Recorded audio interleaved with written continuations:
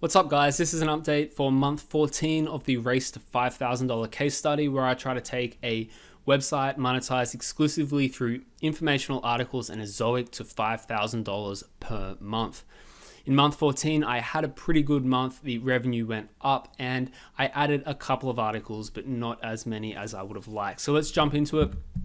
Content added this month was only 8 articles, getting me to 210 articles on the website.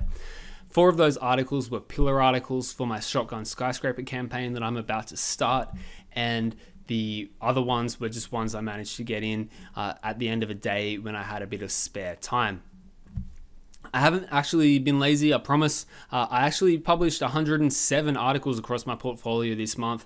I've got 12 writers now. I hired a bunch of new writers and they're pumping out a lot of articles at a pretty good pace for me. It's just that this site I'm not paying any writers to do, so I only get time to do this when I'm not sort of doing editing of my writer's work. Okay, let's look at the traffic. As I predicted, traffic did go up quite a bit. That's because I'm coming out of low seasonality right now. 141,000 page views this month, up from 108,000 last month.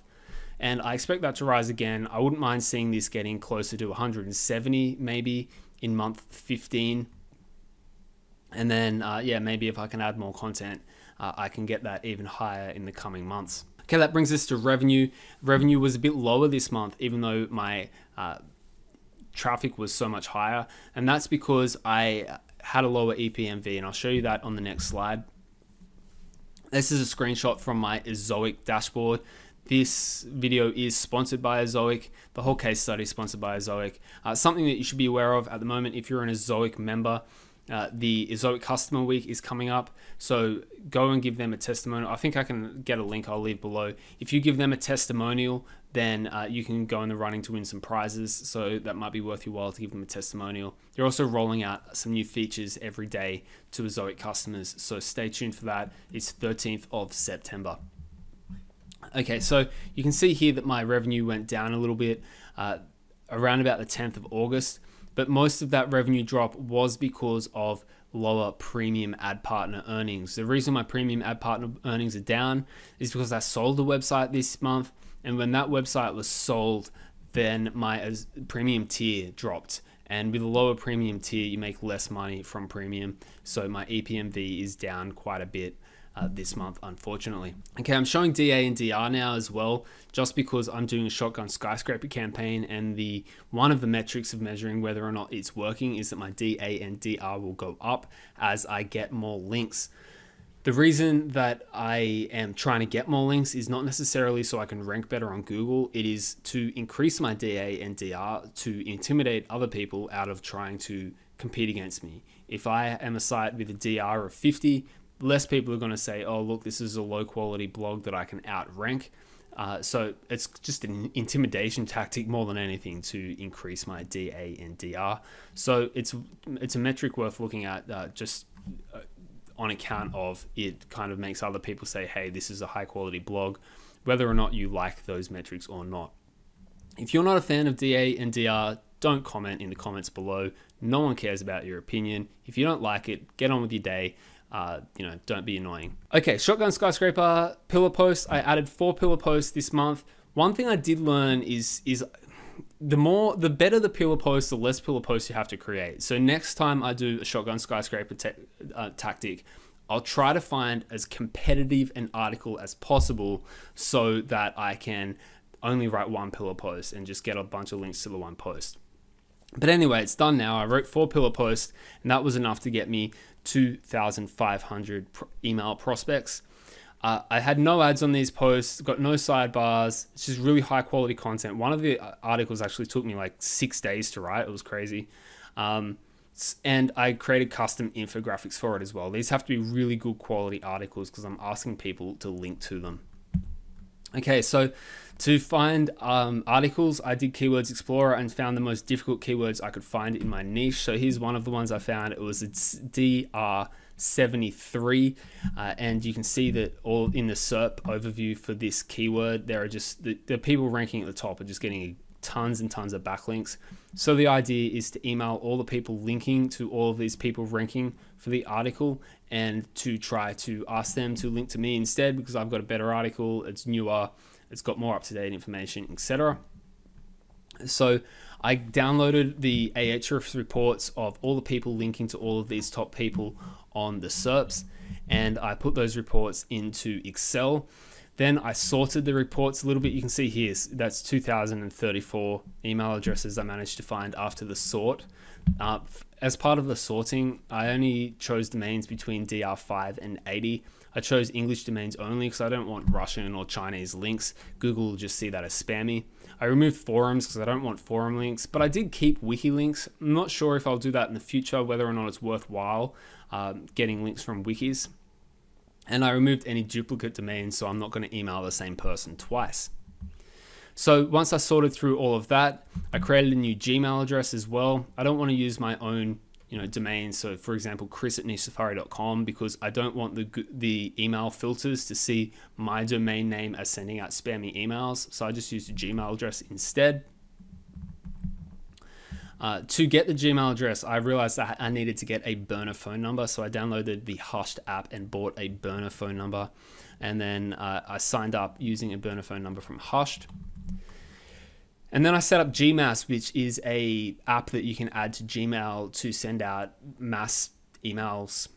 One of the things you need to do is create a unique tracking domain. I used one of my failed domain names as a tracking domain. I'll leave a link below for Gmass on how to set up tracking domains. So I'm just walking you through all the steps that I needed to take to set up a Shotgun Skyscraper campaign to show you that it's quite a complicated thing. I also use Gmass's free Gmail address warm-up service.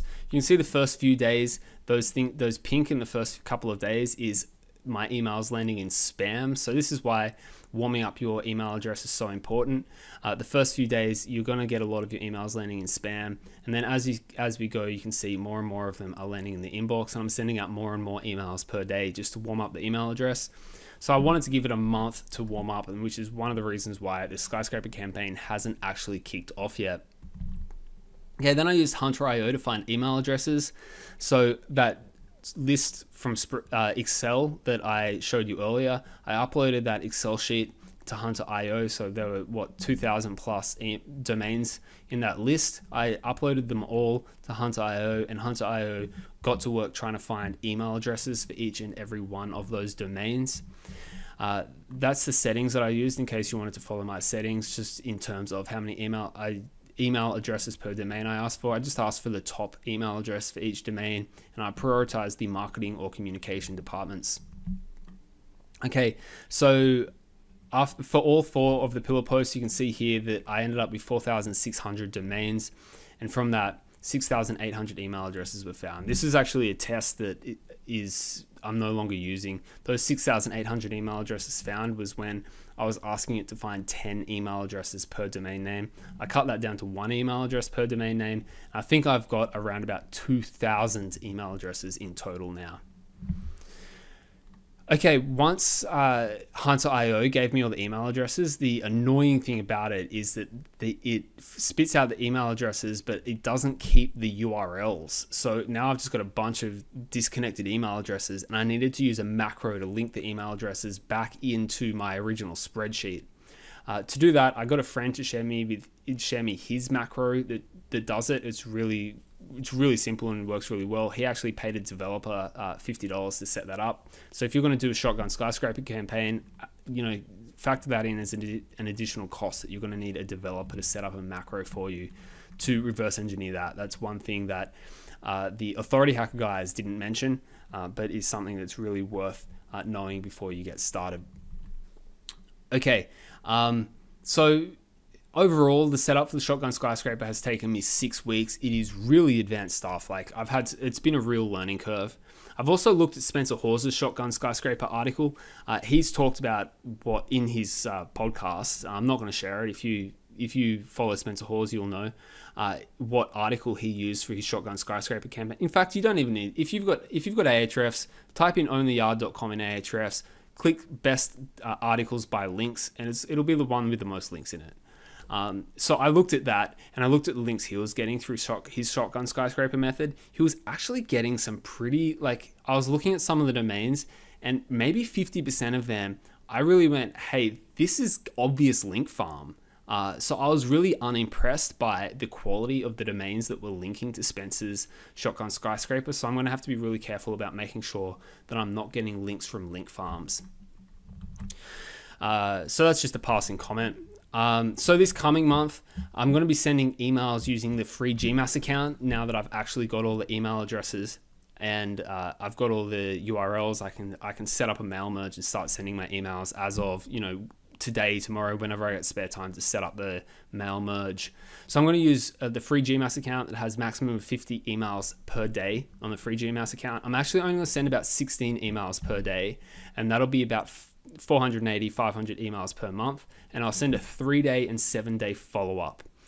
The reason that I'm only sending about 500 emails a month is because at 1% success rate, that'll be 5 links per month, or 25 links in total.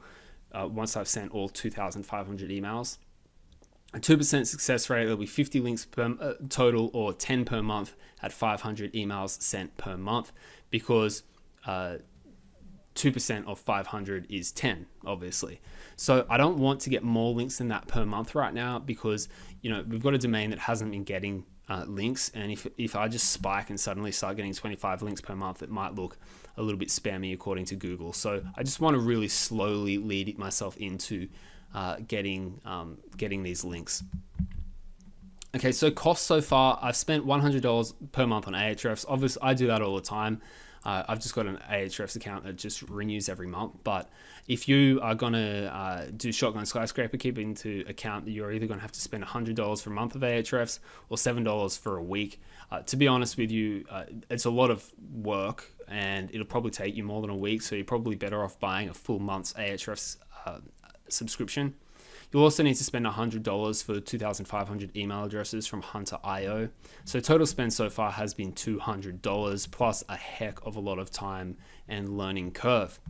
Okay, so all this work, or you could just get niche website builders to build links for you using their Shotgun Skyscraper. Their budget plan is $800 per month, and you get 8 links. Now, a lot of my friends have said, wait a minute, that's way too expensive. To be honest, if you're going to use an agency to build links for you, $100 per link isn't really that much. It's towards the lower end of the cost you're going to spend. Plus, when you think about the amount of hard work, the fact that niche website builders is probably paying $30 to $40 per link that they land as an editorial fee to whoever's going to put the link on. Plus, they've got to pay their VAs to do all this work that I just showed you with developing all these Excel sheets and whatnot. They're probably not getting that much margin. I would be surprised if they're making $40 per link on top of the cost that they're laying out. So, you know, to be honest, I don't think niche website builders is all that expensive for their Shotgun Skyscraper campaign. So, you know, Adam, Mark, give me an affiliate link. I'll leave it below. Yeah, if I manage to find an affiliate link from Adam and Mark for niche website builders, I'll leave it below. I think it is a worthwhile idea. The only reason that I'm doing it myself is A, I am cheap, but B, I'm trying to do this on a larger scale. I'm hoping that eventually I'll just be able to roll out Shotgun Skyscraper campaigns every single month across all of my sites in my portfolio, and I'll have my own VAs doing it. So, you know, it's just because I'm doing it on a larger scale, I'd rather just do it myself. Okay, so hopefully that gives you an outline of where I'm up to with my Shotgun Skyscraper campaign. I know that this is a lot more advanced stuff, but as I said, for my second year of this case study, I did want to get into the weeds on some more advanced stuff. So I may lose some of my sort of followers who just want the, you know, that basic stuff that I showed you at the start. But yeah, I'm here to share with you some more advanced stuff and me learning how to do this advanced stuff. I don't know if my Shotgun Skyscraper campaign is even going to work yet, but you know, that's the whole idea. The whole idea is to let's step up to advanced SEO and see what happens. So I'll give you an update next month on how Shotgun Skyscraper is going, and hopefully I'll squeeze in a bit of time to add a few more articles as well to the site. All right, guys, I'll see you next month.